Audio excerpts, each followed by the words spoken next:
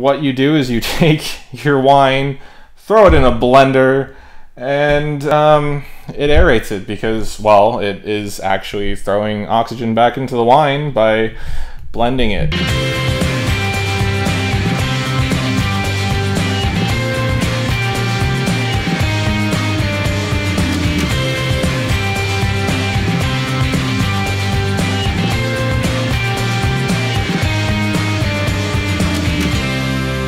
Welcome back to Rewind with bschwitty, because the point of Moby Dick is to be yourself. Today, on Wind Down Wednesday, we're going to do something fun. Something that I really wanted to do last week, but didn't get around to.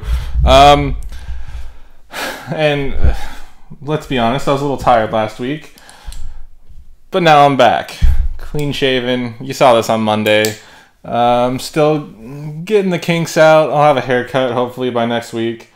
But what we're going to do today is we're going to have a little fun. We're going to demystify or do some wine myth busting, I guess. I've been told in the past that if you want to decant a wine but don't have the time, use an aerator. We have that pocket aerator that I absolutely love and adore, and we're going to put it up to the test against this other aeration method that we've nicknamed the Redneck Aerator. And I'm sorry if that offends some people out there, but that's how it was told to me.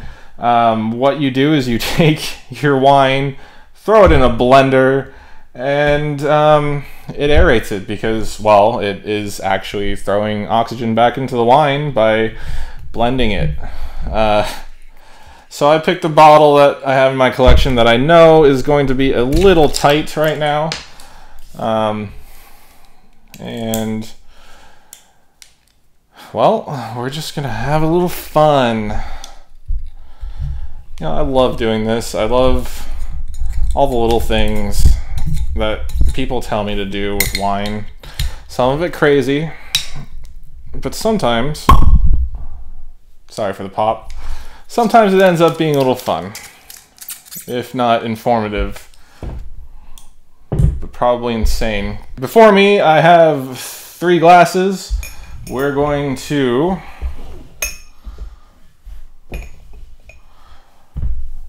take a control sample, because I keep forgetting to do that on all the other ones that we do.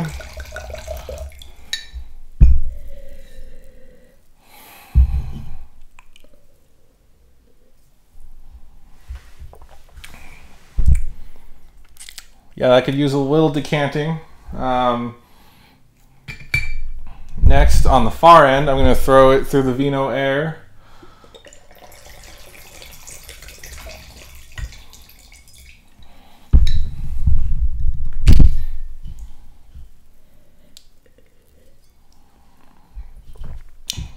And that opens it right up. Ooh. And then finally, I have a generic nutritional bullet type thing. Thought I'd use the bigger one just in case it gets a little splashy. Get a little air in there. Don't try this at home, kids. Well, also if you're kids, don't watch my show. I mean, do watch my show with supervision. Don't drink wine until you're of legal age in your country. And never throw wine in a blender unless this turns out to go well. Bear with me for one moment.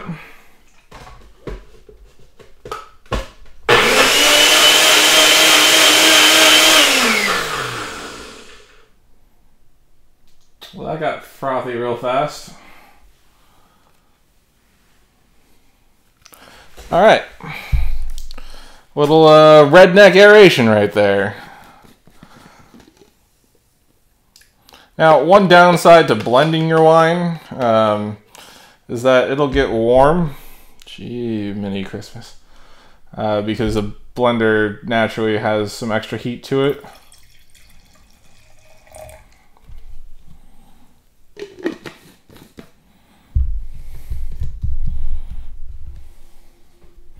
But you don't want to leave it in your blender too long anyways.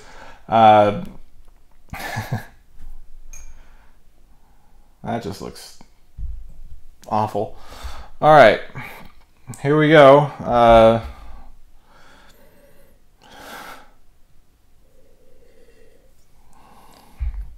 the control,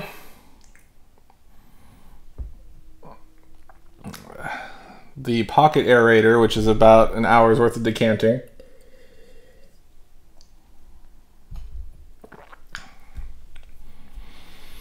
and now I'm afraid. I'm really scared to do this. It looks excited. So, right off the bat, the nose is different. Let's move the control out of the way.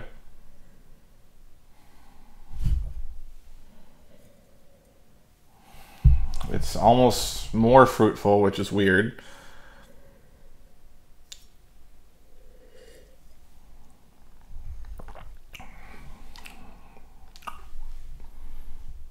Now I may have only put it in there for a few seconds. It has opened up a bit, but it has an extra metallic taste to it. That might just be my blender, but I think most blenders have metal blades.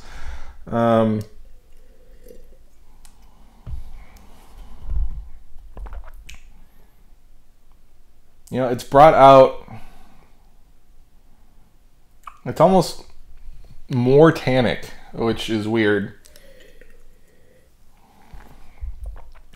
It kind of, it reminds me of how wine is when it's being first bottled. It's like that, the pressure being pushed through a hose and crammed into a small bottle. It almost, I feel like it's simulating bottle shock right now.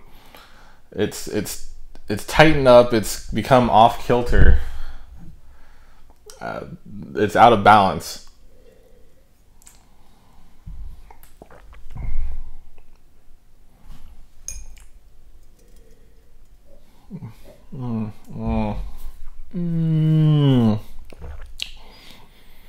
All right.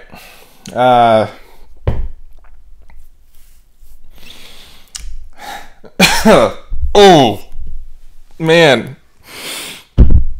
Redneck Aerator. Don't try it. Bad idea. Awful idea.